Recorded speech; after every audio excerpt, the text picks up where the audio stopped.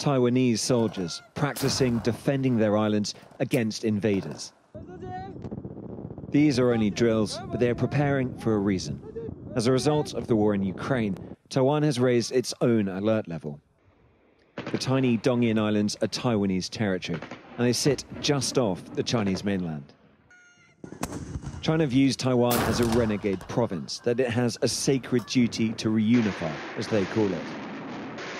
In Asia, as in Europe, a young democracy sits next door to an authoritarian giant. And Taiwan, too, is prepared to fight, hand to hand, if it comes to that. This is Xiamen in China, just 4 miles over the water from the Kinmen Islands, which belong to Taiwan as well. The view makes it a prized spot for selfies. And for the Taiwanese looking back across the channel, there is this giant sign. It proclaims one country, two systems, unified China, the Communist Party's model for how it would integrate democratic Taiwan. But on a weekend before the drills, the mood is pretty oblivious in this potential global flashpoint. And people's opinions on Taiwan capture the ambiguity of China's position. There are hopes for peace and threats of war.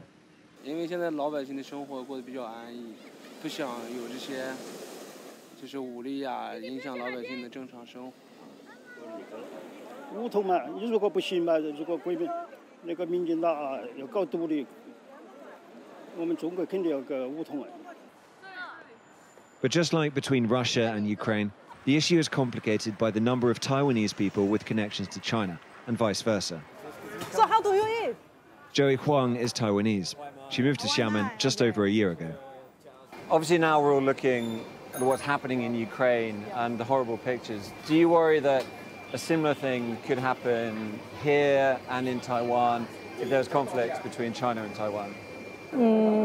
First of all, I don't think the condition is the same. Second, I am very, very worried about Taiwan, the relationship of Taiwan and mainland. But there is no denying the overt pressure China is putting on Taiwan.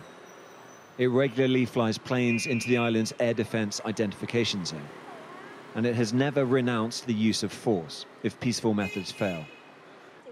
For the foreign policy establishment that studies this issue, Ukraine has already changed the calculation, not for China, but for Taiwan. 妥善的处理两岸关系，避免真的走上类似于乌克兰这样的有可能的这样的一个情形。War between China and Taiwan is certainly not imminent, nor is it inevitable. But we have learned over these last weeks how quickly bustling cities can be turned into wastelands, how quickly residents can become refugees. Those lessons apply here too. Tom Cheshire, Sky News, Xiamen.